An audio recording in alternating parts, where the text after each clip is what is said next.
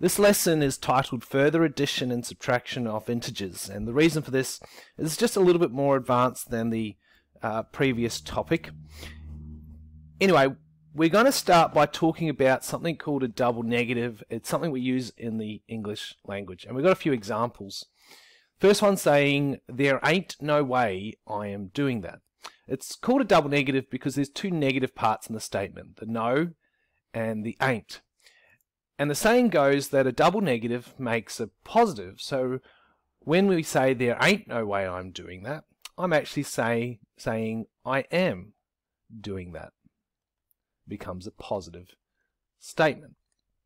Looking at the next one, we have another double negative. I don't got no time. Two negatives make a positive.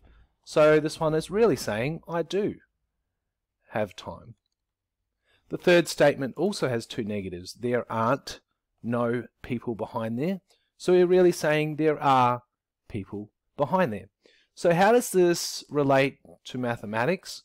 Well, I'm going to go to my next screen here, and we're going to talk about subtracting a negative, and after we've done that, we're going to talk about adding a negative. So what is subtracting a negative? Well, let's take two numbers. Let's take 2. And our second number is going to be a negative number. Let's have it as -3. And what we're going to do is we're going to put the subtraction symbol between these two numbers. So we're going 2 minus -3. And it's important that we remember that these two signs here are quite different.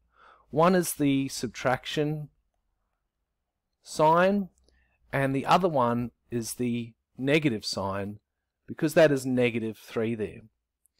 And there's something you quite often see, in fact we see it a lot, that mathematicians do, so you can tell the difference between the subtraction and the negative sign. And what they do is they go 2 minus, and then they put the -3 in brackets, so you know that whatever is inside those set of brackets there is a negative number, and not saying -3 or subtract 3.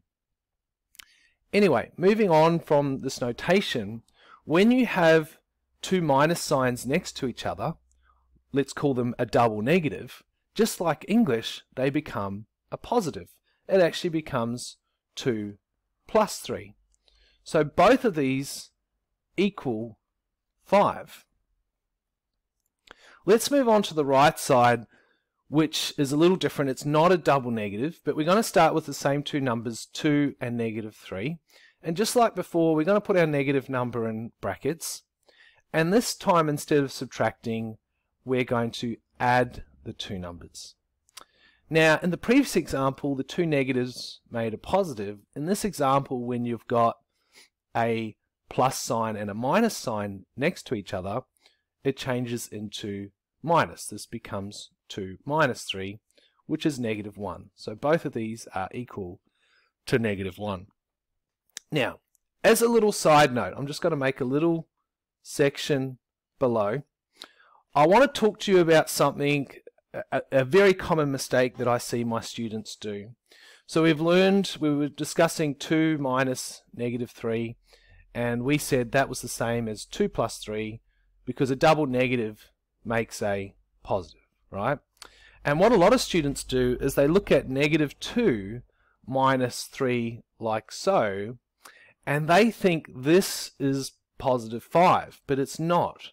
This one equals -5.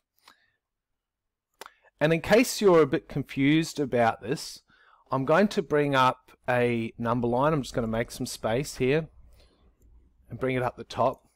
And if you remember, when you use the number line, you start with the first number, which is -2, and when you minus 3 or subtract 3, it means go to the left. 1, 2, 3, landing on -5. So we see that -2 minus 3 is equal to -5.